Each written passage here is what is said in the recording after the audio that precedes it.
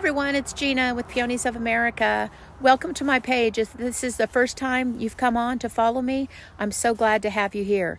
I'm in Grow Zone 7B in southern Oklahoma. I have cultivated peonies for over 8 years. I have an in-ground garden that I'll share with you later, and then I have an above-ground garden. I have 4 above-ground boxes that I grow peonies in. I started these 3 years ago as 1-year-old plants, tubers, and now they're 3 years old and they're looking absolutely gorgeous. So I'm going to give you a little tour. I'm going to kick this video off with one of the most beautiful plants I have in this box right here.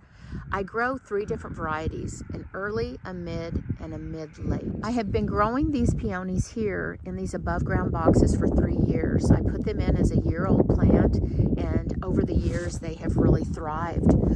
I've got a really nice sandy loam, topsoil, and compost blend in these boxes.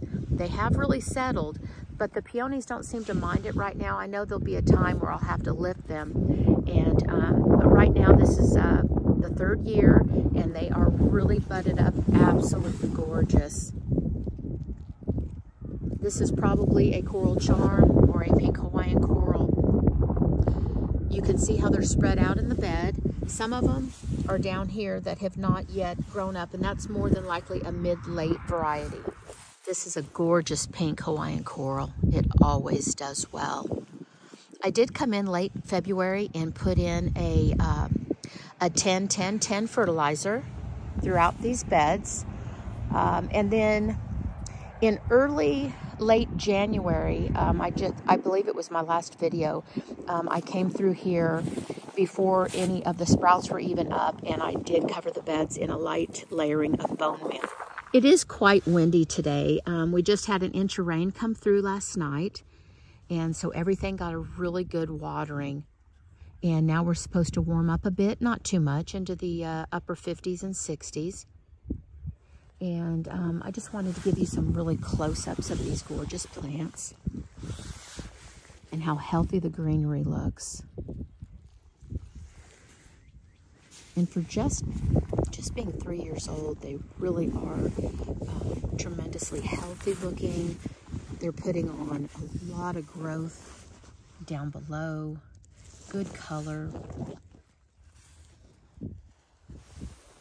You can definitely tell the different types of varieties just by the leaves, the corrugated leaves, and the coloring on the tips and in between. Even the shape of the leaves are different.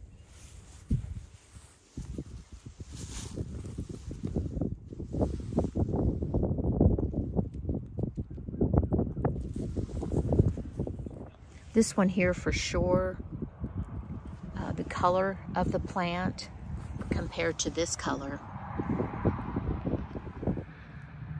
Look at the size of these, just absolutely amazing. Even putting on a little bit of color in there. Oh, how exciting. I'll be so excited to show you when all 4 of these boxes are in full bloom. I did have some anemones and ranunculus growing in here, but they don't do too well. But the peonies do great. Okay, and here's an overview of the 4 boxes. This was the first one I ever put in, and it's got many varieties of peonies in here, and they're coming along just great. Bed number 2, this was the first higher one that I put in, and we've got lots of different varieties of peonies in here. Some of them are still not even coming up out of the ground. These are more than likely a mid-late season peony, and they're all intertwined in here. Just absolutely gorgeous. I just wanted to show, oh, this one's got so many stems, more than likely a mid. And of course I will share them when they start to bloom. You know, there's nothing like a peony in its first bloom of the year. It is just miraculous. This is a pink Hawaiian coral on the corner here, and it is budded up with so many big blooms.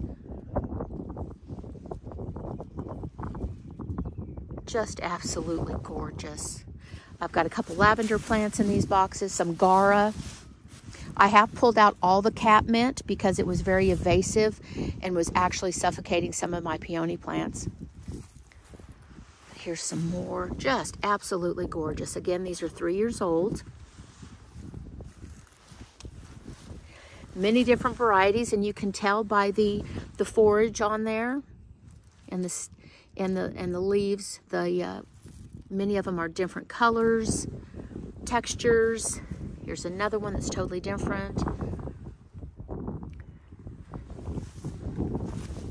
There's one right here. And there's one of the catmint that I will be getting out of there, and you can see that it is, it's kind of kept this one back a little bit.